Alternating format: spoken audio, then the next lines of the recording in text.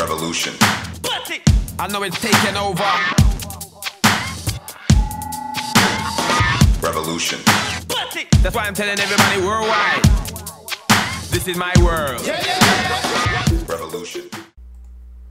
Welcome, Climate Viewers. My name is Jim Lee from ClimateViewer News. It is January 10th, 2016, and we're going to do a tutorial on the amazing ClimateViewer 3D. This is the future of activism. We've got a 3D globe here. I'm going to go ahead and just click on the map, make that pop-up disappear, and as you can see, you just drag your mouse in and out by holding your left mouse button or control on the Mac.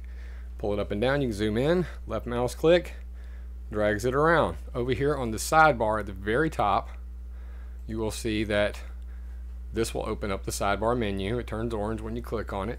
At the very top, we have an imagery date chooser. Click on that. You can choose the day that your pictures will appear.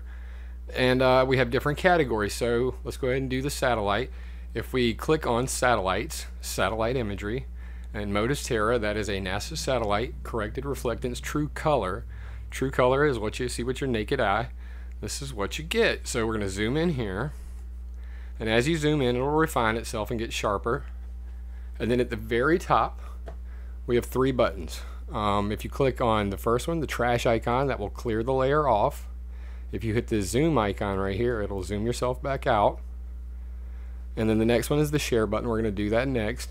Finally, you have a submit your own report on the report map. If you pop that up, it'll bring up our crowd map where you can report your own items. You have everything from news, emergency alerts, climate engineering, nuclear, Big Brother, all that sort of stuff. If you click on any one of the reports, they'll look like this. And you can see that, somebody posted here, hey man, you don't have this harp in Brazil on your map. But actually I do. He obviously didn't see the other category, but all of these will appear on our layer menu right here under alerts, ClimateViewer reports. We also have disasters, earthquakes, and all that sort of thing. So let's bring that up. Earthquakes from last week. The bigger the earthquake, the bigger the icon. When you click on the icons, it'll pop up a little window. It'll tell you this is a magnitude 3.8. Click here for more info. And let's go back to the layer menu. I'm going to collapse that. Up here at the very top, if you're to scroll to the bottom, the last icon will scroll you to the top. The other one will collapse all of the folders back, so it resets it to where you were. The next icon is a sun, so you can turn the sunlight on, see where the sun is today. And then over here, this is the info tab, tells you all about the app. The video you're watching right now will appear here. Got to update the tutorial, how it's all open source technology, and a little bit about supporting us. So you can check that out at GoFundMe.com/ClimateViewer if you want to support us. I'd greatly appreciate it. Over here, we got my YouTube channel with a whole bunch of videos and the Twitter feed. Next, we have the sharing tab where you can share this website. It'll only share the website, not the special sharing I'm about to show you. Our ClimateViewer chat, and of course you can leave us a comment at the bottom. Finally, back to the beginning, we have the layer menu. So alerts, we have everything from disasters, volcanoes, fires, earthquakes, weather. We have weather alerts, we have weather radar. Turn that on real quick. And what you'll see is this is the NEXRAD radar for America right now. And then you can click the folder icon next to any one of these layers, and usually they'll tell you about where this came from. This is Iowa State University of Science and Technology, Mesonet. That's where I got the data from, and you can see it's a web map service. And there's some sliders here. You can actually make it transparent if you want to see through it. And you can do all kinds of fun stuff with this. So we turn the contrast up, make it really sharp.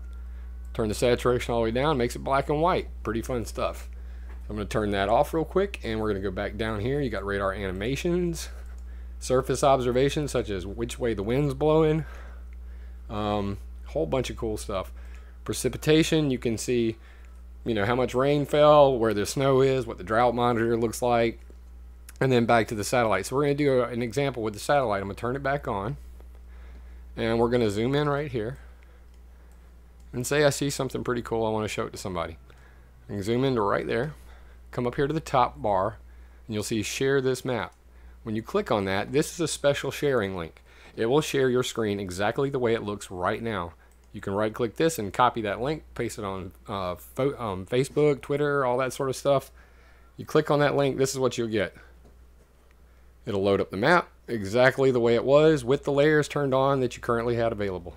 And it'll put them here at the top. It says shared layers. That way, if you're wanting to show it to somebody, hey, that's how you do it. So let's give a different example. I'm going to go up here, hit the trash icon, clear all the layers off. You'll see they turn themselves off. And we're going to come down here to electromagnetic. And I'm going to turn on missile defense radars. This is Ronald Reagan's Star Wars Strategic Defense Initiative. As you can see, there's our missile defense radars for America and worldwide. Fun stuff, guys. You will not find this information anywhere else on the net. This is special. So I'm going to come down here to this guy. And this is an ANFPS 85 at Eglin Air Force Base. There's some photos of it, but I want to show it to somebody. So I'm talking to this about to somebody on Twitter, and they're like, hey man, I want to see that thing. So I'm going to zoom down here to it. I'm going to come up here to the layer menu, scroll all the way to the bottom to base layer. And we're going to turn on the Bing Maps aerial with labels. You can see now we have a satellite image of it, and there we go. So that's what it looks like. There's the photos. Pretty cool, and all the information about it. Now I want to share that with somebody. Again, I come up here, hit the share button. There's the link, the short link. When you click it, this is what you get. Turns on both layers, zooms you right down to it. Been trying to do that forever. Too cool stuff, man. I'm learning a lot about programming. I'm loving what I'm doing. So in the satellites, we have satellite, different, satellites from NASA. That goes visible, water vapor, and long-red infrared. And of course, we have some satellite animations. Now check this bad boy out. Let's come on out here. And as you can see, that loads up an animation. And down here on the bottom, you have a timeline. If you drag that timeline, you can actually animate it and see it move. Pretty fun stuff. All right, so let's clear that off. And let's come down here to pollution. And you'll see that there's 3 categories. Fossil fuel, which has all of the fracking wells in America. The National Resource Defense Coalition's drinking water impacts. So these are places where, fossil fuel or otherwise has, damaged somebody's wells. People got poisoned. Then we have coal power plants and coal ash ponds.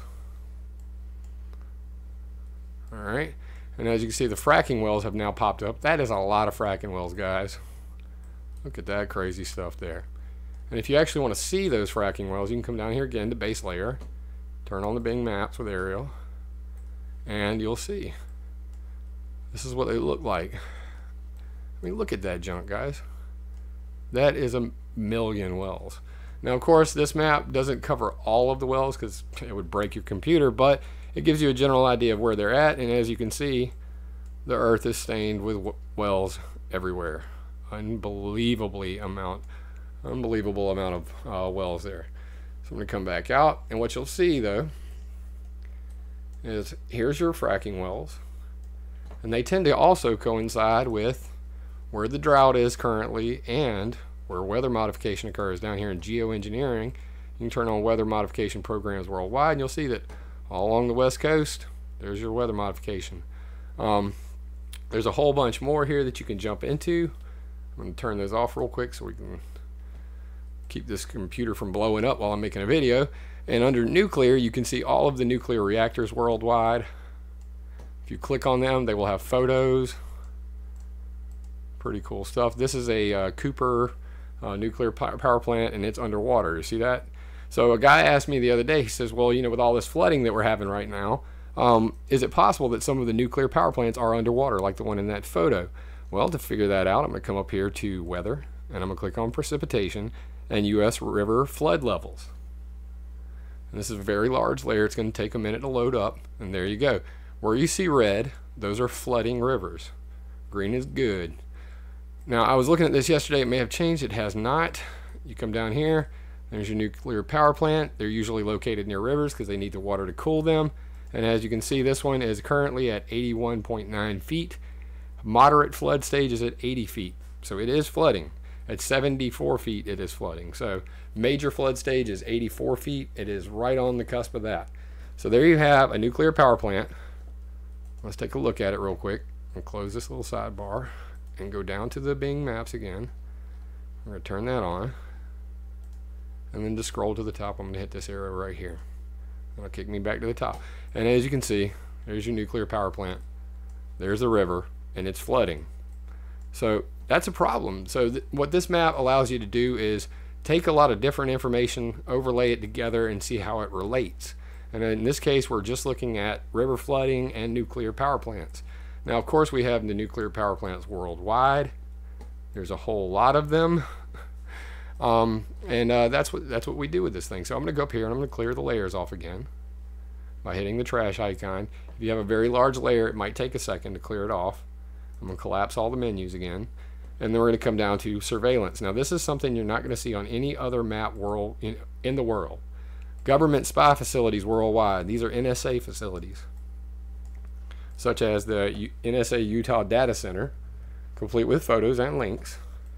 Click at your own choices there. So what I did was I made this map before Edward Snowden's revelations, and at the time it was called Echelon. So I started to try to find all of the Echelon facilities worldwide, and there's quite a few. This map is a work in progress. But what you also notice, if you click here under submarine underwater communication cables, that a lot of these NSA facilities are right where the cables link up, so they can monitor worldwide transmissions. Take that, New World Order.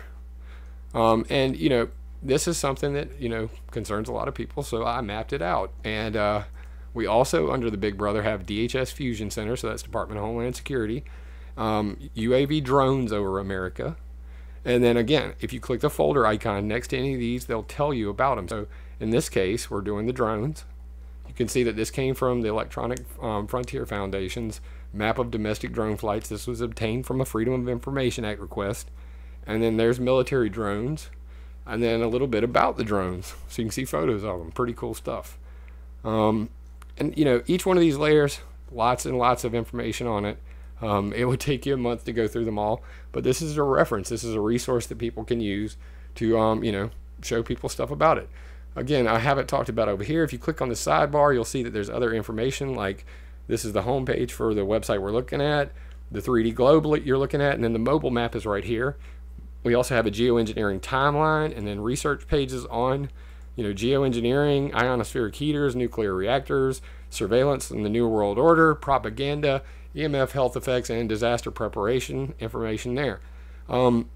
This is a public resource for people who don't know about this stuff. If you want to talk about geoengineering and weather modification, when you click these on, what you're going to see, let's go ahead and reset because I want to fly around. Whenever you first come to the website and you click on these, it'll actually fly you down to them. These are cloud seeding generators across America. If you look here on the map source, you'll see that there's the information where I obtained these. And here, this is from Colorado Water Conservation Board. Each one of these is well referenced. You can see that as well here. That's where I got the stuff from. We have the Grand Mesa, Colorado cloud seeding generators, the Humboldt River Basin cloud seeding generators, Walker River Basin, Santa Barbara, California, and Idaho Power Company cloud seeding generators. When you turn all of these on, what you're going to notice is that right now in America, we have all this flooding on the East Coast, and all of these generators are working from October to March of each year. So currently all of these generators are pumping silver iodide into the sky to make snow on top of their mountains out there. That's called snowpack augmentation. What we also know is that right now we have severe flooding on the East Coast. So because the West Coast is so strapped for water, the power companies and water resource boards pay for that stuff, and we catch hell on the East Coast as a result. I'm only about 50% of the way through mapping these out, and already we can see that there are a large amount of cloud seeding generators on the West Coast there. So that's a concern, and that's why it's on the map. Again, we can also see the NOAA reported weather modification activities for 2012 through 2004. And you can see that almost all the weather modification occurs on the West Coast because the East Coast doesn't have that problem, but unfortunately the East Coast bears the brunt of all of the flooding. So that's definitely something for concern there. In the electromagnetic section, we have missile defense radars. We have, let's clear this off real quick and I'll just turn them on. Radars, ionospheric heaters, HARP, the super darn, which is a super dual auroral radar network, digisigns, ELF and VLF transmitters, lasers, NEXRAD Doppler radar, terminal weather, Doppler weather radar, joint surveillance system radar. What you can see real quick is that's a lot of electric energy in the sky.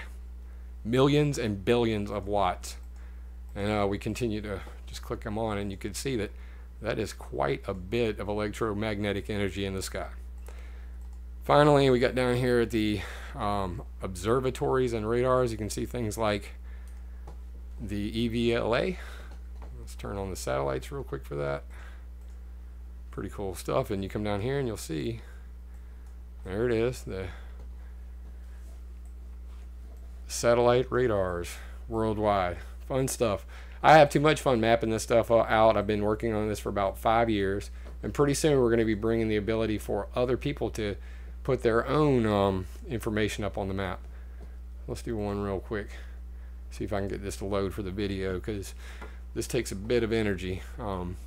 Most people know about their cell phone coverage and they love it, but these cell phones are also pumping out millions and billions of watts worldwide, and it's a concern for people locally. But did you know that there's this many cell phones in America?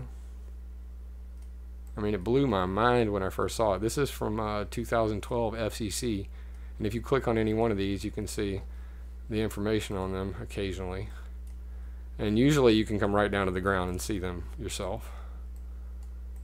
And there you go. Everyone's deadly accurate, people. I pride myself on being accurate on this website, and I hope that you will use it as a reference for other people. But that is a lot of electromagnetic energy. Mind-blowing amount. So let's cut that off.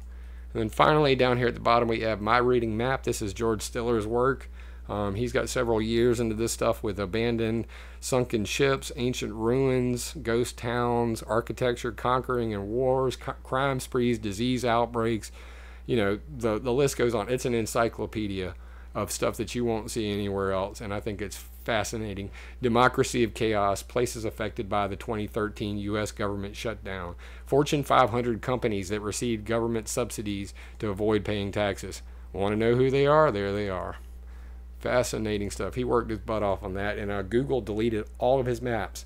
So we got in touch, and I put all of his maps right back up on the internet. Take that, Google. Finally, we have the other category. I'm going to put more stuff in this eventually, but it's got marine traffic, buoy tracker, things like that. We do want to put flight tracking back up on here. It's a big concern for a lot of people. Want to see that stuff, so we're going to try to get an unfiltered flight tracker on there. But this is a unique website. There's nothing like it. I hope that you guys will support us. Again, that is at GoFundMe.com/ClimateViewer. We haven't got a lot of donations yet. I hope that we will get to that $5,000 mark. We do intend to open this up to the public so that other people can get involved, map their own things out. And this is stuff that you can take to court. This is stuff that's that accurate. And I hope that you guys will check us out, GoFundMe.com/ClimateViewer, and help us out. That would be great. So that's the tutorial. I think we covered everything. This should be much easier for people to use. If you have any suggestions of how I could make it easier, make it, as my wife puts it, grandmother approved, shoot it out to me. And if you're a programmer, please get in contact with me. I would greatly appreciate any help you could provide us. We are on GitHub. Again, I'm Jim Lee from ClimateViewer News. I created this for the public. I hope that you guys will use this information and spread it around. The website is climateviewer.org. Support us, share us, help us grow.